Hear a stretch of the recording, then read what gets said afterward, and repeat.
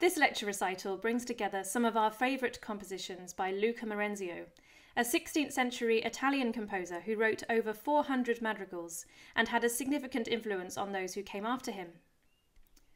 Over the last 8 years in Fieri, we've loved performing the music from this genre, and in particular, we've really enjoyed singing Marenzio's writing. The fact that he was such an accomplished singer himself surely must have something to do with it. Not only are the lines particularly satisfying for each singer individually, but when they come together, you become part of a glorious sound world. Born in 1553, Marenzio spent his early professional life working most likely as a singer in Rome, entering the household of Cardinal Luigi d'Este when he was 25 years old. He worked for him for 8 years, and during this time became internationally famous as a composer, publishing many volumes of madrigals, the first in 1580, from which we have chosen Dolorosi Martir. A popular poem by Petrarch, it depicts grievous martyrdoms and fierce torments, which Marenzio paints with compositional devices which were once considered too extreme for English tastes. He illustrates the tormented afflictions with his renowned skill for word painting.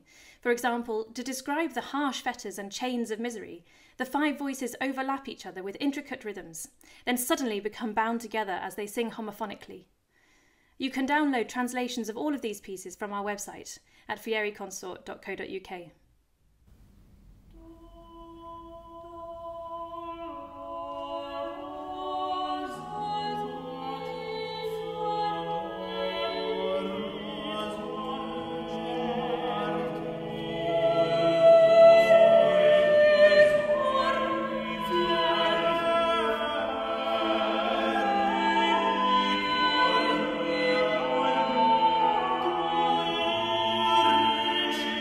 Thank you.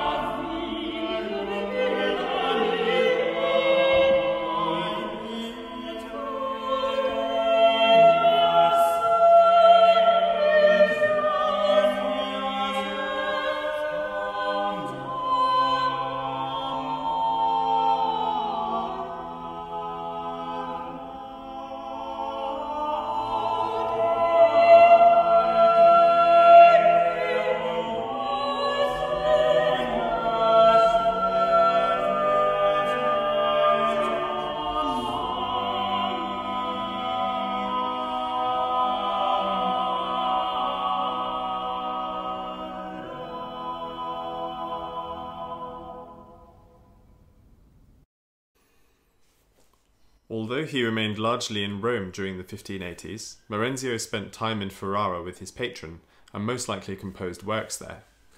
The music of our next composer, Cipriano de Rore, will have been known by Marenzio, especially given de Rore's stature in Ferrara at the time. Although it seems the two never met, there are examples of de Rore's influence in Marenzio's works exemplified in the latter's extraordinary range and endless variety, and reliance on harmonic language for text expression. It has been said that Franco-Flemish composer Cipriano de Rore burst onto the scene in dramatic fashion, publishing Madrigali a cinque voci in Venice in 1542. His madrigal O Sonno, our next piece, is taken from Il Secondo Libro di Madrigali a quattro voci. The singers are imploring sleep to come to them, and the piece begins in almost complete homophony, giving the text as much clarity and attention as the music allows. The piece can be seen as a microcosmic example of de Rore's developing compositional style, taking the chanson-like homophony of the previous generation's madrigals and altering it. De Rore gently unpicks the thread holding the parts together, that they might be restitched, culminating in the final two lines' impassioned cries, with their strikingly high entries for the singers.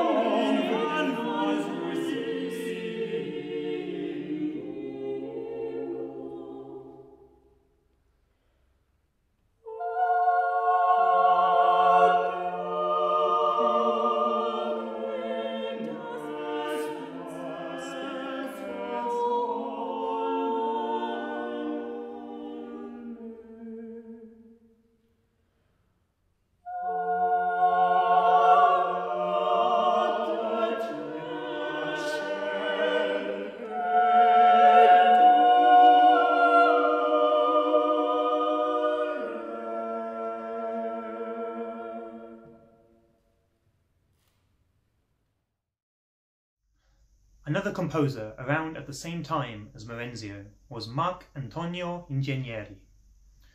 Although not much is known about the beginning of his life, it is thought that he might have studied with Dolor. What we do know is that he spent his later life as Maestro di Cappella at Cremona Cathedral, and it was while there that he became famous, being the teacher of a young Claudio Monteverdi. The next piece we move on to is Ingegneri's setting of Dolorosi Martir. Typically, Ingegneri is more conservative in his musical approach, with his simple harmonic language and polyphonic techniques from the stile antico, ancient style, as used by composers such as Palestrina. However, you catch glimpses of the stile moderno in such phrases as misero piango il mio perduto bene, miserable I mourn my loss, where the chromaticism and vivid word painting sounds much closer to Marenzio's more modern approach to composition.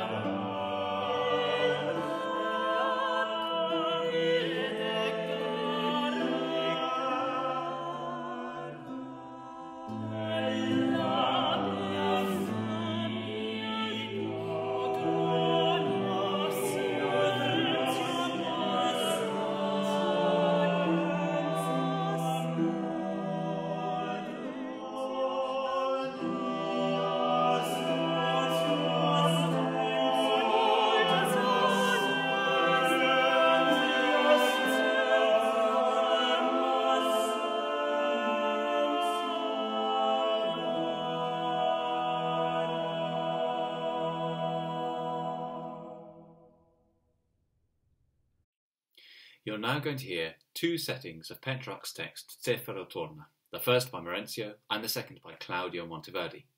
Marenzio was slightly older than Monteverdi and in fact composed his setting almost 30 years earlier, which has inevitably sparked the question, did Marenzio influence Monteverdi's music?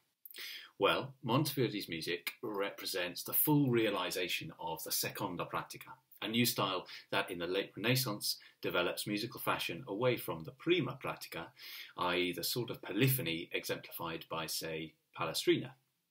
So what defines the seconda pratica? Well, one aspect is an increased use of extreme and expressive dissonance and chromaticism, and the other is a more structural change away from the texture of true polyphony, i.e. parts singing their lines entirely separate to one another, towards what we now think of as homophony or monody, which is either one line plus an accompaniment, or parts singing their lines together at the same time in groups of 2 or 3, or as an entire ensemble. But of course, Monteverdi didn't do this alone, and there were a number of interconnected composers, such as Rore, VIII, Gesualdo, numerous others that make up a progressive line of musicians and intellectuals challenging the status quo in the second half of the 1500s. However, some single out Marenzio as having a more direct influence in paving the way for Monteverdi to fully realise this new style of composition, and there is evidence to indicate as such. For example, when constructing his 5th book of madrigals, Monteverdi very clearly looks to Marenzio's madrigal books for guidance on structure. Furthermore, the first madrigal in this 5th book references one of Marenzio's particularly controversial pieces by setting the same text and including a number of musical quotations. It is in this 5th book of madrigals that Monteverdi really truly embraces the new seconda pratica, and many argue that the direct reference to Marenzio is actually an outward signal from Monteverdi that he is no longer following the more traditional models of composition and is instead following the line of new progressive musical style for which Marenzio was at the time already well known. Even here, although composed 18 years after Marenzio's death, Monteverdi's setting of Zefiro Torna once again contains a number of musical references to the older composer's setting of the same text.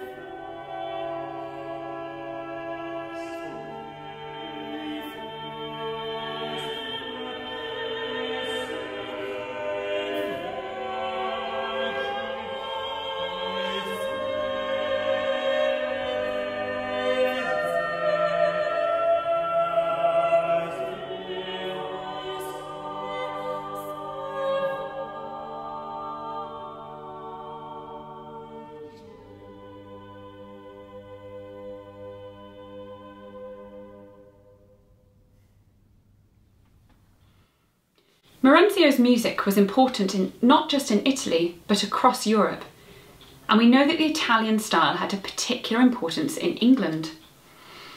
Many composers and musicians travelled extensively, and collections of music were published or copied abroad. The 1588 collection, known as Musica Transalpina, is an important example of Italian music that became popular in England. It was retexted in English and published in London, allowing for a deeper understanding of the Italian compositional technique. The English composer John Dowland would have been exposed to this style, and he was certainly aware of Marenzio's work. We know that he set out in 1595 to meet Marenzio in Rome, and made it as far as Florence, but perhaps no further. The next piece we are presenting is typically melancholic, with text full of sorrow and lament. The melody is in the soprano part, while the remaining performers sing the harmony, which otherwise might have been done on a lute. This is John Dowland's "All Ye Whom Love and Fortune Hath Betrayed."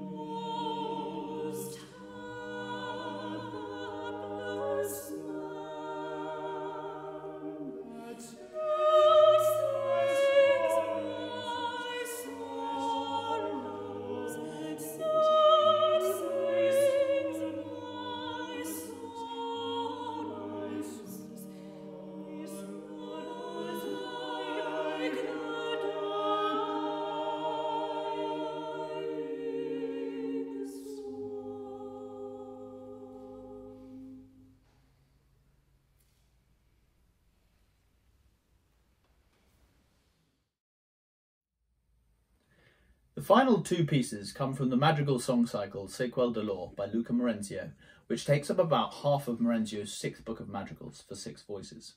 The poetry is written by Luigi Tanzillo, a poet based at the court of Naples in the mid-16th century. The rest of the songs in Marenzio's sixth book are mostly settings of poetry by Petrarch, whose famous collection of poetry, Il Canzoniere, helped establish the tradition of introspective philosophical love poetry. By the time we come to the 7th poem, which we'll begin singing in a moment, the text begins a different dawn, a different orient, as the narrator looks for a new perspective on the prevailing themes of love, despair and death. In the 8th madrigal, the narrator asks, if heaven gave the lover to them, why does heaven now take the lover away?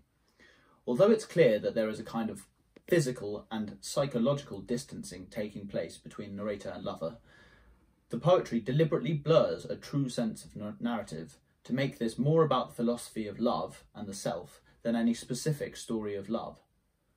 Marenzio's setting of this poetry is impressive and important for the way that he latches onto this idea musically, with his use of chromaticism, angularity and declamation as he sought to push musical boundaries of expression from his time. All the introspective love philosophy of Tansillo is mirrored in the beautiful but challenging harmonies of Marenzio. He squeezes parts together for important moments in the text and uses gaps in the music to show changes of thought and emotion. Listen out for that now.